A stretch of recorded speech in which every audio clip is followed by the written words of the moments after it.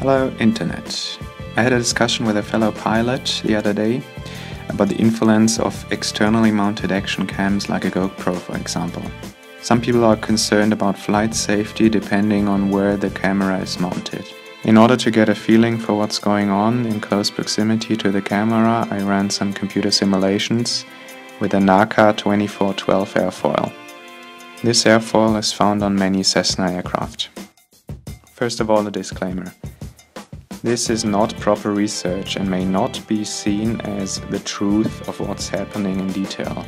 The sole purpose of this investigation is to get a feeling how the airflow is influenced by the camera, how these disturbances propagate, and what the influence on other aircraft components may be that are located downstream. To keep things simple, I cut a 2-meter long section from the wing and place the camera right in the middle on the lower side of the wing. Effects that occur close to the wingtip, for example wingtip vortices which cause induced drag, and interactions with the fuselage close to the wing root cannot be simulated with this arrangement. However, the cam is placed about 1 meter from either end of the wing, which ensures that the shortening of the wing has no influence on the flow field around the camera.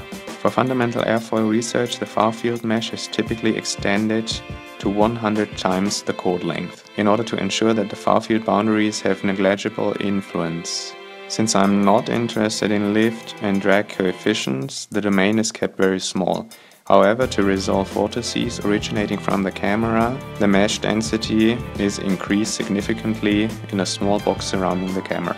The unstructured mesh overall consists of roughly 11 million cells, of which about 80% are located in the box in close proximity to the camera. The wing surface is not covered with prism layers, hence the boundary layer and its transition from laminar to turbulent will not be reliably calculated in this simulation.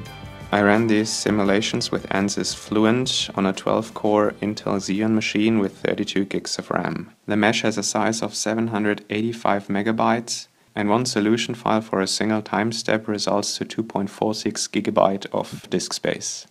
The transient simulation's time step size is 0.1 seconds. A complete solution was written to the hard drive every 5 time steps. 50 seconds of physical time were simulated, resulting in 100 files totaling 245 GB. But now let's have a look at the results.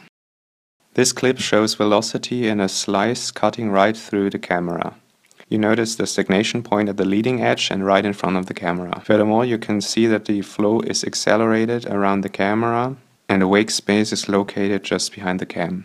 The flow detaches from the edges of the camera and forms a Kalman vortex street. This is particularly well visible in this view from underneath. You notice that the flow is not at all symmetric, although the geometry is. When we have a look at the turbulent kinetic energy, which is a measure for the strength of turbulence, it becomes apparent that the camera introduces a lot of it.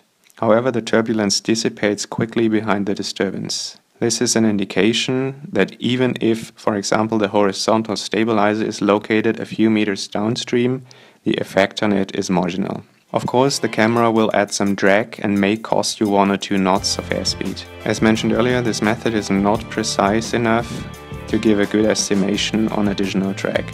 However, we've seen that the potential influence on control surfaces is critical in no way whatsoever. I hope you enjoyed this video, thanks very much for watching, and I'd like to know your experiences with externally mounted cameras. Did you notice any velocity decrease or anything else? Please let me know in the comments. And as always, happy landing!